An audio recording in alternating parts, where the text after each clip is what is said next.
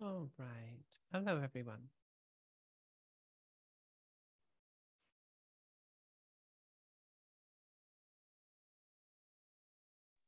Hello, how are you? Let's see, I'm going to turn my volume up here. There we go. And should be sharing the agenda notes. I want to make sure that everyone has that link handy. So, of course.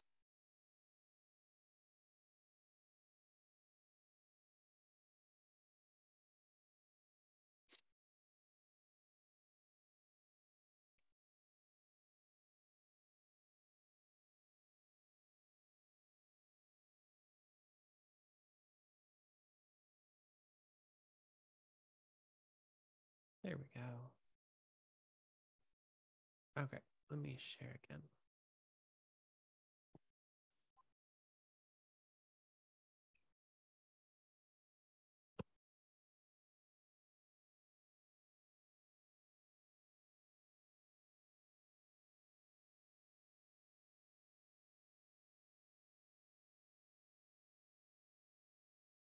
All right. In case anyone is missing or doesn't have the link handy for the agenda notes, just dropped that link in Zoom chat.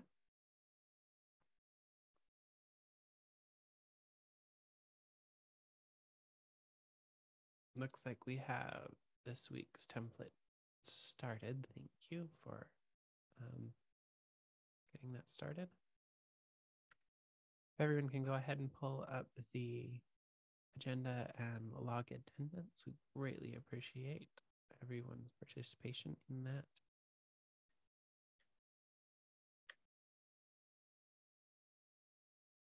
And just to make sure, can anyone hear me?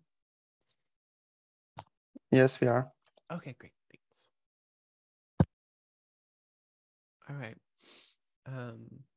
Of course, this is a great time to add anything to the agenda that is important to any of you. This is an open public meeting, so anyone is welcome to make sure that they're part of the community Google group, and that should give you access to write on the notes so you can add agenda items or PRs, bugs, or anything else that's of special interest to you that we go ahead and cover today. It looks like we have a pretty light agenda.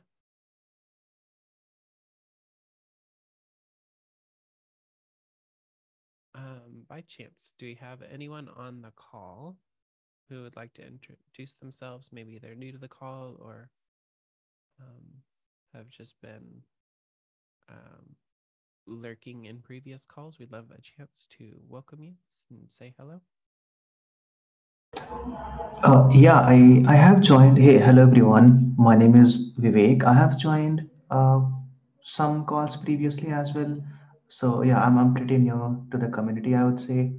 Uh, I'm just a software developer, I would say, that work around Kubernetes and other related technologies. Recently, we have done some work that involves KubeVirt, and that is the reason I'm just trying to join these meetings to know more about the things. So yeah, if you have something to talk about, if you want to reach out to me, feel free to reach out to me. I have added my GitHub handle in my name as well. Awesome. Yeah, I think that's pretty much it. Yeah. It's good to have you, Vivek. Thanks for the introduction. Yeah. Let me see. Actually, there's something I want to add.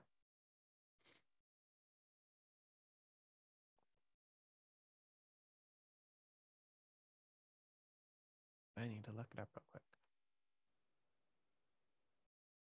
Hmm.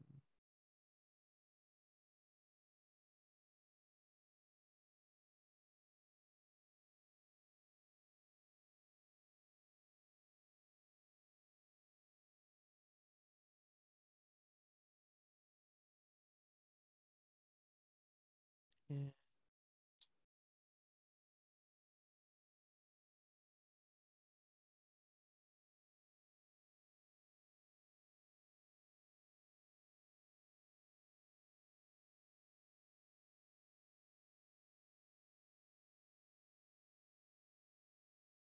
there it is. Okay.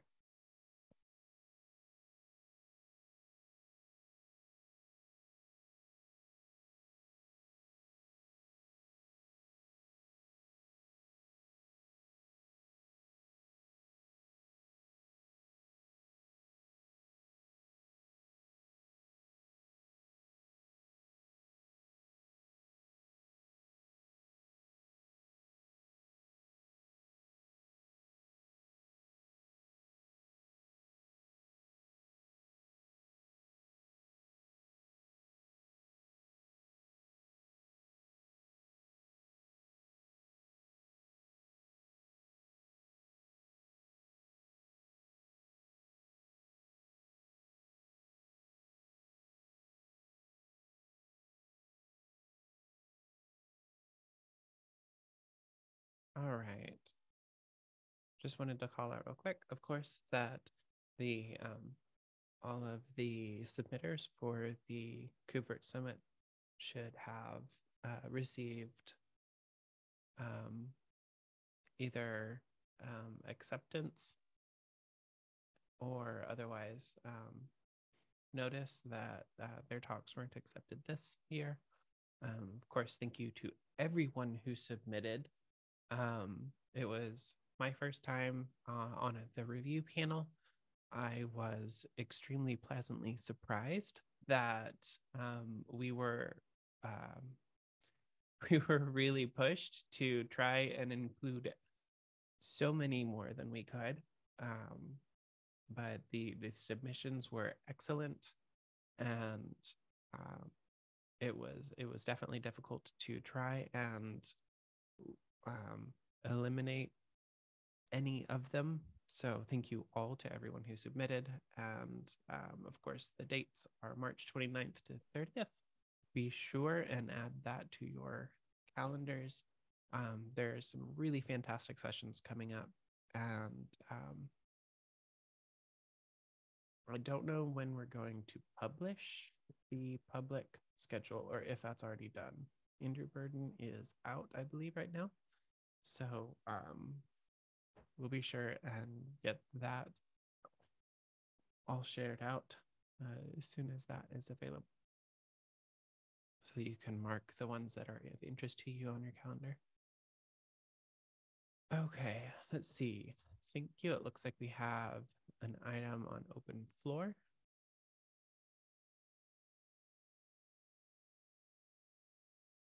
I have someone who wants to speak to that.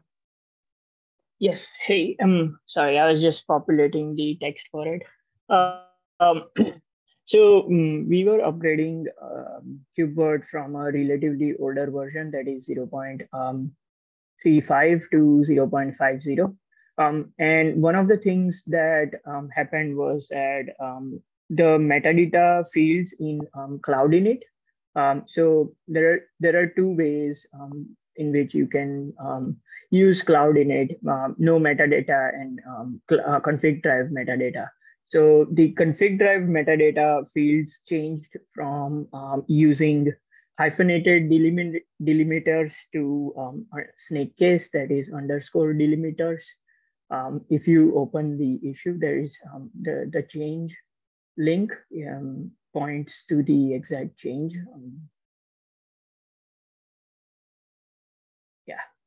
Thank you.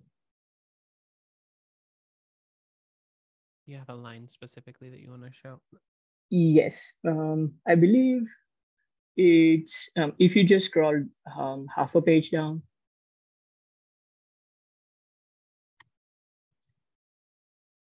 It should be line 91. Of which file? Yeah, sorry, give me 1 second. Cloudinit.go, line 83.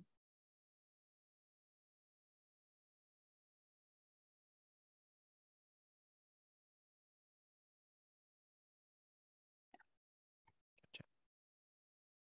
Yeah, So if you look at the JSON tag, those changed, and the older tags are on the left, line 70. So what happened in our case is that tenants used to have hyphenated fields as their VMI data. And because of this upgrade, their instances were not coming up. It expected the hyphenated fields, but it was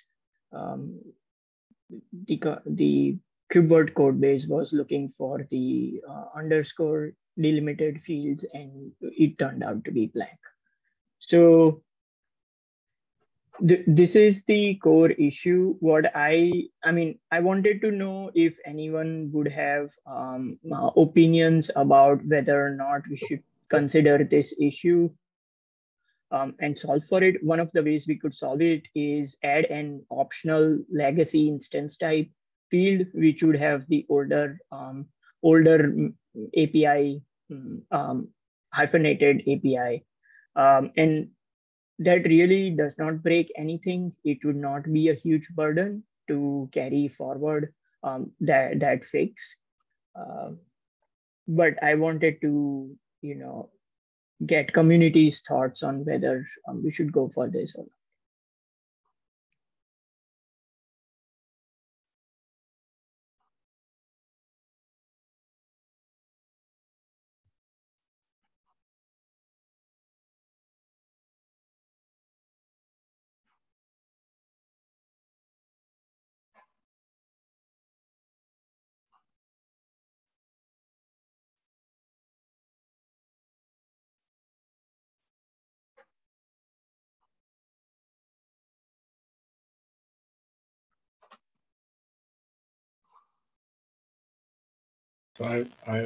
I'm not sure that we even have a upgrade path between, so from 35 to 50 sounds like too much. So I'm not sure that anyone even considered it. I can tell you from downstreams that are using KubeVirt don't have such a thing. It's usually they are very close and it's well tested, but we will probably never have a matrix that tests such objects. The question is, if you upgrade in small steps, do you have the same problem or not? Well, no, this was version specific. So the exact version which this API change was introduced was in 0.36. We got unlucky and just got hit by it. I don't believe if anyone upgrades from, let's say, 0.45 to 0.46, they will hit this issue, because if they are using 0.45 version, it's already the new fields in the API.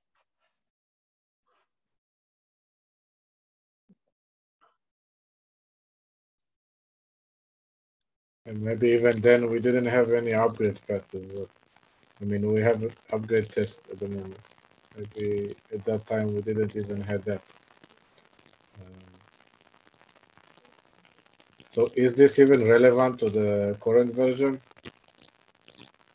Anybody who upgrades from an older version than 0.35, it is relevant. Yes. Yeah. The comment in the chat, I agree. So anyone who upgrades from 3.5 to beyond 3.5, this is relevant.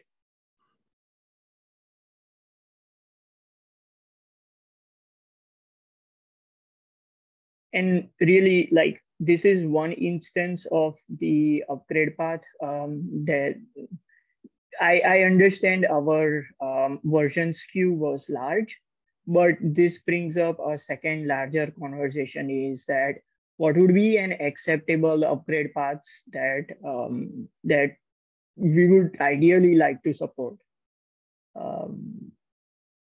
And that is a larger discussion, and I wanted to kind of root out that discussion with this example. Hey, so I think this is breaking change in API in the 35 to 36, as we mentioned. I think it's acceptable if you open a backport to 36 up to probably latest, but we can discuss that. And from what we want to support, we always want to support only N-1 version. So I think that's going to stay for now if we don't agree on anything else. Okay, makes sense. Yeah, I think N- is that a number that has come out of discussion, or it's that number we have already implicitly assumed in discussions in the community? Well, I'm not sure if it was written down somewhere or set, but we technically support or test only this upgrade. Got it. And do you think I should open another issue that at least documents it somewhere for users? Definitely, if we have not written it down, I would do so. Okay. But from my personal experience, I can tell you that we are compatible with more versions than N-1, but it's tricky to get it right. Yeah. I'm not, but I'm just not sure. I mean, I think that you can raise it, but I'm actually not really sure that we can even do this. In practical sense, we are not supporting this version for sure. It's like so long ago that no one is looking that far, and even backporting to there, it's like sounds like an exception to me. So it needs to be. It's not a normal thing to do here. But I not you also assume that the CI will still work on all kind of things on this old version. I'm not that sure that it will. So the change we are talking about is very safe, right? We're just adding an extra optional field. If those fields don't exist, nobody will be hurt by that change, right? So I'm not sure if the concerns are valid, or maybe we can come up with something where we don't have to backport it all the way up to version 35. We can come up with that. Okay, from 35 we only support, let's say, 50 or 55 or whatever number, and only backport till then, until which the CI allows. So at least we have an upgrade path from 35 to some later version, which is acceptable. And then from there on, users can take the upgrades for. I think that if you add code now for backward, in order to support backward compatibility before 35 on main, that is like a very large burden on the code base. It's like no, so let me raise the PR and you can comment on the burden, because so first thing, this is an API change, right? So API change, we have been supporting backward compatibility since long time. Like, we don't try to break API across version. You're all right, but yeah. And so fixing this is not going to be as burdensome as it can appear to be in the first pass. It's just some extra additional, like 2-3 lines of fields that you have to add here. Yeah, but that's the problem is that these fields are not used ever. It's only there for like stale fields in order to allow upgrades from version that we don't even remember they existed. So, but let me give you another option. I don't know if Anyway, you could suggest it anyway. It's just a personal opinion. My suggestion is that because this is so old, what can be done is to create a special version, maybe to branch it to a special branch, and only that version will support this. So if someone wants to upgrade from something before so old, they must go through this special version if they encounter this problem, and only then they can continue on with the upgrade plan. So that one will not cause problem. I mean, we don't need to add anything to the future and no need to touch the existing code. But for these exceptions for very old version that are still running today, we could give this workaround. I don't know if it's like, for me it sounds much easier to have it, but still it's another option. I think that option will cause more problems in the future, right? Because how long will you keep maintaining that branch? Would we have CI testing things across that branch? No. So when we, yeah. We will not maintain this branch. I'm sorry? What I'm suggesting is that we don't maintain anything there. We just create, for example, you take the branch that was 036, we release another build there, like a very special build, like a hotfix, and there that version, that specific version will solve this specific problem for very, very old users. So they will have to upgrade to that one, and from there they will have to go or continue on. But we will not maintain it. We could just release it as a hotfix or something like that. That's So why I said that solves my problem, right? Like it solves, like I can go as a user, I can go currently from 3.5 to that version, hotfix version, and from hotfix to the next version. Although what I'm suggesting, the discussion we are having is not just specific to me. Anyone who upgrades from 35 will hit this issue. And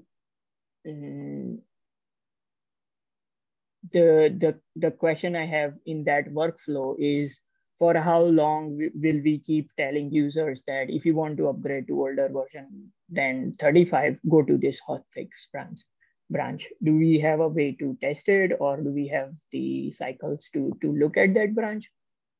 I would rather prefer to, if the code changes are not huge and it is not burdensome, which I think it will not be. I would think this would be a good example we set for the things, API breaking things that have been recognized, and we as a community keep having in the code base so that upgrades don't break for users. In my opinion, it will be a good example. Yeah, I think the problem with going in that direction, though, is you're then re-breaking the API forward-facing, because you're now introducing new fields that people will potentially come to rely on in that legacy slot. If you go through and you follow this path for upgrading, it provides a means for them to get to where they should be. I'm not suggesting that it was right to break the API in the first thing, right? That's kind of the cardinal rule, but by introducing additional fields and they remain there for the future, which could potentially cause additional problems as well. So you have to be careful which direction you go with that, because if you add more fields and people start using those fields instead of, using the correct field, now you have other people who could potentially be broken in the future if we decide to remove the legacy field. So you just break it further. You just push the problem forward. I agree with that, but I think we have a policy of not deprecating fields, right? No, this is not true. By the way, we don't at the moment. We don't have such a. I mean, we are breaking APIs from time to time. This is something that we do. We are trying not to do it, but at the current stage, we do have this. We do sometimes do it, but it's very rare, I think. It depends on how the the version releases are managed. if it's semantic versioning versus, some other versioning. It's up to the, the overall maintainers of the project to make that decision, and to enforce it how they see fit. But if we never broke APIs at an acceptable stage, then we'd never make progress. So I think when we have reached V1, like the V1 APIs, we try to not break them, at least ideally, as a principle. And then if things like this happen where it is unintentional, nobody can go around that. But at least in practice, my understanding was that API fields that have hit V1 don't, um, they should not be broken.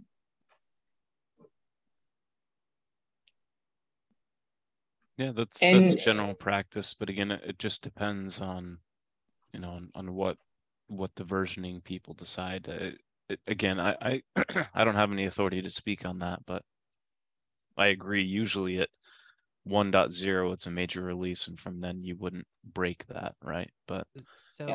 one thing to notice in all of this is, while it is friendly to, of course, try and support larger jumps in the upgrade cycle, technically the KubeVirt update policy is to only support updating one release at a time, and that's the way that the testing, of course, will be done, which means jumping from a 3.0 release to a 5x release is going to be well beyond the tested update path of the supported, journey. So I Yeah. think at this point, I can understand how it might be nice to prevent something like this if it's reasonable and plausible, and if it affects a very large number of people within, especially within the approved, the supported upgrade path. But since this is so far outside of the updated support path, I'm going to suggest it's probably pedantic, beyond what is productive to break developer cycles from and jump to. I agree with that. I just wanted to bring this up for discussion because if in the future we will come up with, like, if there are API breaking changes, can we have some kind of written down or agreed upon rules where the community or the users are aware that this is how it should work?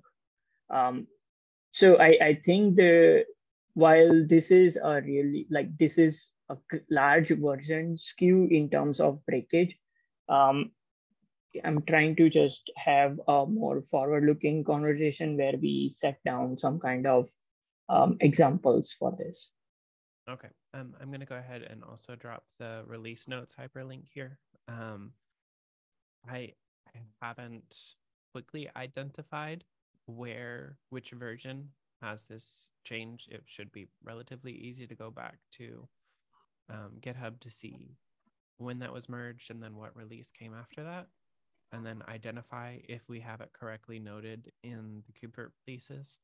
It might be an obscure release note, so it may be that we could improve the release note message. I do not know. I would have to identify that. And if that's the case, it's completely fair to point that out. I would not disagree. That way you can at least hone in on which release addresses this issue so that you can, make sure to follow that entire journey. But for the sake of time, I am going to go ahead and move the meeting on to going through PRs, any mailing list and bug scrub items here. I did not get no problem. that Thank you. staged ahead of time. Sure thing. Thank you. All right, let's see. It is the 22nd, and of course, our last was the 15th. So let's see what we got here.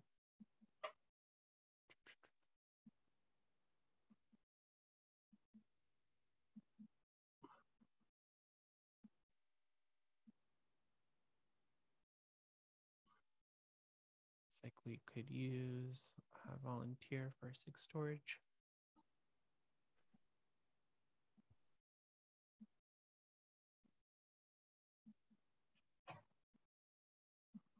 And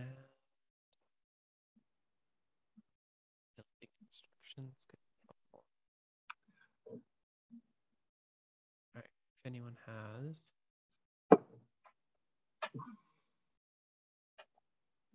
suggestions on either of those, it's recommended. Let's see what we got. We'll jump over to PRs.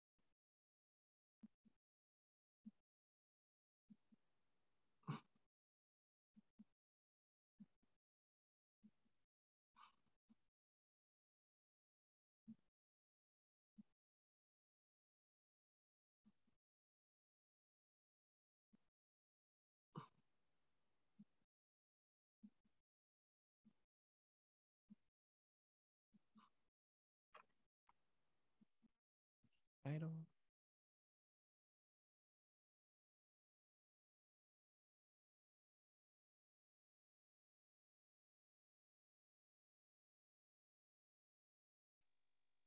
Looks like we're good on PRs. Go through issues real quick.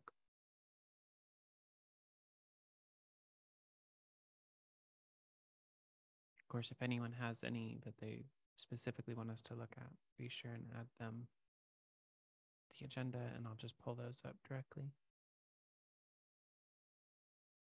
See. This is the one we were just covering.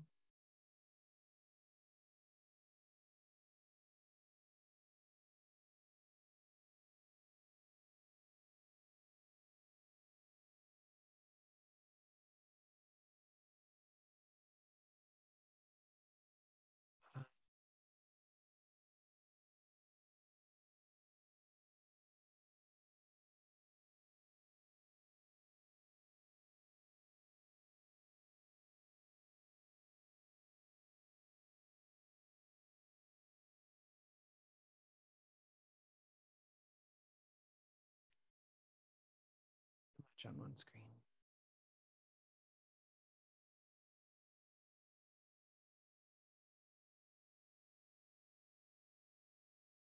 Okay, let's see.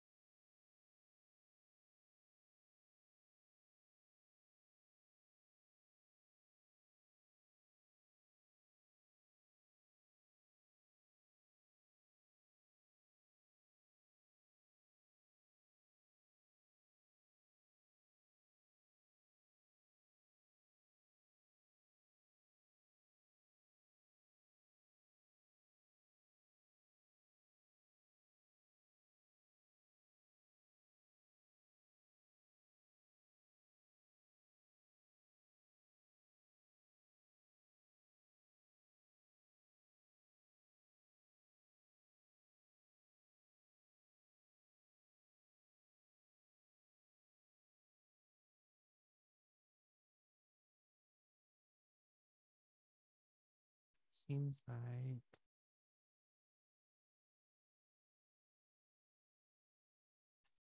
information, but Masquerade should come up pretty clean. Is there a version of Kubernetes on, or a version of?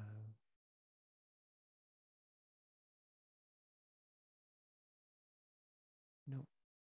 Okay, I'm gonna follow up with questions on that.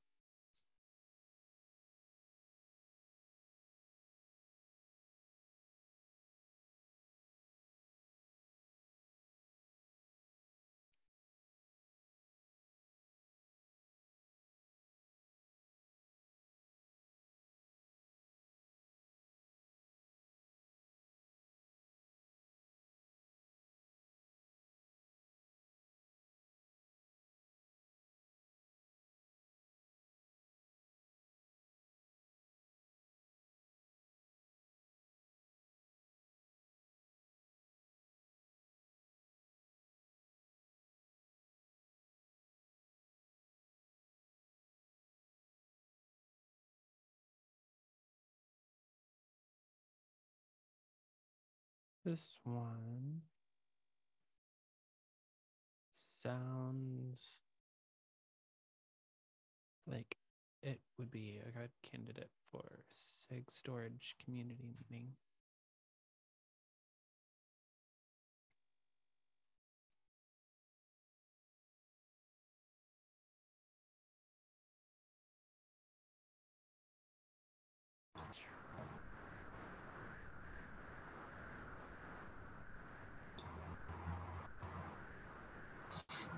Kate, I think you presenting the wrong tab, maybe, because we see the tab with the STM. Oh, what? Oh, it says sharing is paused. Haha, there we go. All right. Yeah, thanks. That's better. Yeah, thank you. Okay, so apologies for the dead air there. Hot plug volume, killed pod, more time, lead iSCSI relogin. That is a little bit of a mouthful, but basically it looks like the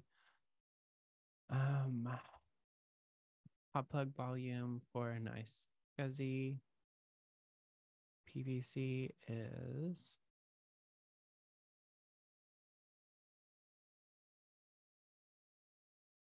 not recovering after 2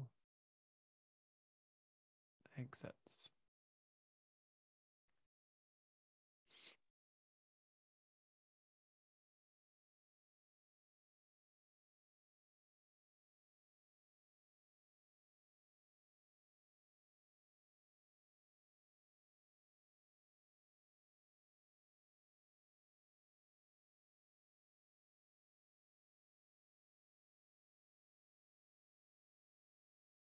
Looks like the PR is getting movement, so it's not idle. Okay, cool. Ignore that then.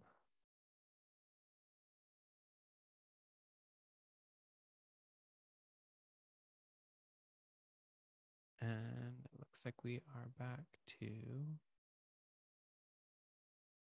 last week. Okay. All right. In that case, it looks like, double checking, we've covered everything on the agenda. And in that case, I'm going to go ahead and move to close the meeting unless there are any last items, call outs, or anything like that. Going once, going twice. All right. Thank you all for attending this week's KubeVirt community meeting. As always, we'll see you same time, same place next week. Sounds great. Thank you. Thank you. Bye.